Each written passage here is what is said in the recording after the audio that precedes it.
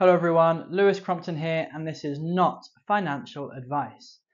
Property mentors will tell you to leverage to the max and to only pay interest on your mortgages. Here is why they are wrong. If you want to learn about how to do money better, how to make more of it in less time, then like this video and subscribe to the channel. Now, like all forms of investing, property is not a one-size-fits-all model. I swear sometimes people forget the past as well, and they just throw around all these old cliche statistics and numbers that don't necessarily have any relevance today. They don't have relevance to what is happening now. They don't have relevance to you or to your personal individual situation. And we have to look into your situation to really identify what makes sense for you. One of the major things that property gurus often do is that they tell you that you should be paying interest only on your mortgages. So why do they tell you to do this? It all comes down to leverage. Leveraging your money to make more money. And often I'm a big fan of leverage. It's what makes it work for us. Now, in principle, it makes total sense. And I bought into this process when I first started in property too. What you do is you purchase a property. Now, for the sake of maths and for my ability or lack thereof to do mental arithmetic, let's say that the property you are buying costs you £100,000, including all fees, etc., etc., just keeping it simple. So our costs all in are £100,000. If we were to put that onto a mortgage, if you are buying a limited company like I do, then you would have to put down most likely a 25% deposit. If this was a commercial unit rather than a buy-to-let, then you may have been looking at between 40% and 60%. Crazy money for a deposit. And people still think you can invest in property with zero money. The money has to come from somewhere, people, even if it isn't coming from your pocket. It has to come from somewhere. Now, with our £100,000 property, the deposit then at 25% works out to an amount of about £25,000. Now, this is very standard when buying in a limited company.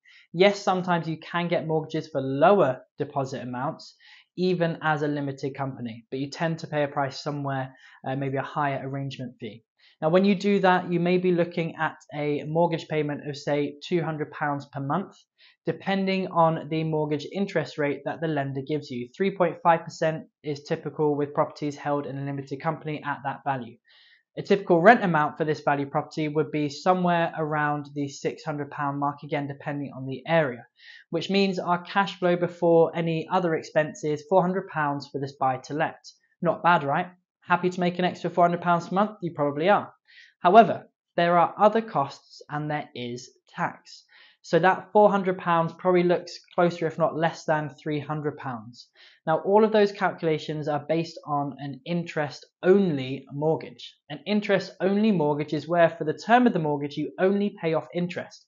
So in 20 years or 25 or 30 years, depending on what you agree as a mortgage term, you would still have the full £75,000 left to pay off. How did I get to that £75,000? Well, the purchase price was £100,000. The deposit amount, £25,000. So the amount on the mortgage is the total value, £100,000, minus the deposit of £25,000, leaving us with £75,000. When we pay interest only, we never touch the loan repayment. It's always sat there in the background. The first question is, are you happy to get to the end of a 30-year term mortgage and still have £75,000 left to pay off? Maybe you aren't. Maybe you think you'll just remortgage it. I think sometimes people forget that debt is still debt. Now, these calculations are also based on the interest rates never ever changing. You may have a fixed term on that mortgage rate of, say, 2 years or 5 years. That is probably the best way to go. But what happens when that mortgage term ends? And I just mean the agreement of the set fee, the set rate. The easy answer from the property guru is to simply put it on another mortgage. Oh, because it is that simple, right? No, it isn't. When you change mortgage companies, you'll most likely have to go through the entire mortgage process again. Documents, viewings, valuations, surveys, all of it, which all costs money, which, by the way, is going to eat into whatever percentage saving you're going to make by changing the percentage variable. On a mortgage this size, the difference in percentage can mean tens of pounds rather than thousands of pounds, but it's still a factor. And it becomes a false economy to move it over, which means you get trapped. Now I'm trapped in one of my properties. Great little earner, but every month I get a letter through the post, old school, from my broker telling me the interest rate has gone up. It's currently sat just below 8%. Criminal. Big shout out here to Together Mortgages, who are the worst and least compassionate lending agency I have personally ever worked with. And I won't ever work with them again.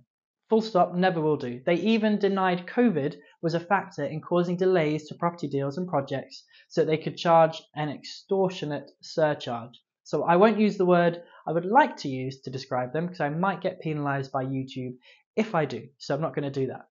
So that is why my plan is to start paying off that mortgage. I'm actually probably going to pay it off in full. Now, by paying off that mortgage, I'm tying up money. Yes, I get that. But it's saving me 8%. People forget the time that mortgage rates shot up to 15%. People lost their homes as a result of it because they couldn't afford the repayments. People forget that you are not the one in control of the rates the mortgage company charges. People forget that you have to be approved to change the mortgages or get mortgages in the first place. Anyone in property will tell you it's so much harder to get approved for mortgages now. Over the past couple of years, I've been transferring my mortgages over to capital repayment structures or just paying them off in total. People literally told me I was stupid, that I was mad, and it goes directly against what the gurus are teaching people. When will people wake up and realize you have to invest in a way that suits you, that also brings you peace and joy? Don't get me wrong, the creation of these income streams can be very, very stressful, and some stress is worth it. I don't want to set my life up, my investments up in stress. I know property investors who had their entire portfolio wiped out because they were over leveraged, paying interest only, and things went wrong. The most dangerous thing that you can do as an investor is to operate without the right knowledge and to be overly leveraged as a result. I personally would rather take a lower income from my property portfolio for the next 20, 30 years, and in 20 years' time own that entire portfolio in cash. What does that mean for my financial stability and security? It means I become truly free. Guess what zero mortgages means? It means true freedom. It means the government can't change the rules on lending on me. It means the brokers and the lenders can't control me or mess things up for me. It also means that my cash flow is way higher. It also means I have greater security and greater stability from a financial perspective. I like the sound of that rather than a few extra pennies each month in my bank account.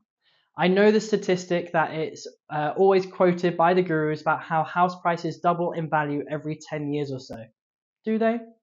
But I'm going to call that one out now too. It just isn't true. It's not true across the board. It's actually not the commonplace thing that happens either. Most places up north, that just is not the case. Yes, it is true in some select places, but not in all places. Another reason why I believe paying capital and interest is a good idea is because the more capital you pay, the lower your interest payment becomes as well as a cash value.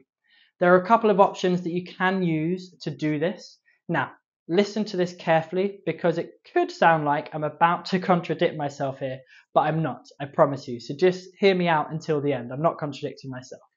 Now, if you are a lazy investor like me, and I don't mean lazy in its traditional sense, I mean you like things to be automatic and you not have to think about things too much on a day-to-day, week-to-week or month-to-month basis, then I would be looking at setting up capital repayments at the point I get the mortgage in place, straight away from day one. That way it is happening each month, and I'm a big believer in de-risking everything you do, and if you are like me at all, you like the idea of buying back a little of your risk each and every single month. Every month that passes now, I have little and lower risk than I had the month before. And I really, really like that. The other option that you have, which requires more thinking, more planning and more discipline and self-control, maybe you have it, maybe you don't, would be to follow the same process but manually. So the way that you would do that is when you set up the mortgage, have it set up as interest only, but save in a different account the capital repayment amount. The reason this may suit you is if your sole income is property and you need flexibility for rainy days, etc., etc. This way, if you have spare cash left over, you can pay off lumps of capital. So that may be a good option there, but be careful. When you do this, some mortgage lenders have penalties in place for people who overpay to certain amounts each year. So it'll only let you pay up to a certain percentage each year. So make sure you don't get stung by those pesky and greedy lending companies like I have been in the past. Now, I really want to hear from you on this one. So drop your reactions and your comments into the comment sections of this video. And if you want to learn more about how to do money better, how to make more of it in less time, then like this video and subscribe to the channel. Now make sure you share this one with somebody you think it might challenge or you think it might inspire, and subscribe to the channel to get more of this type of content. My name is Lewis and this is not financial advice.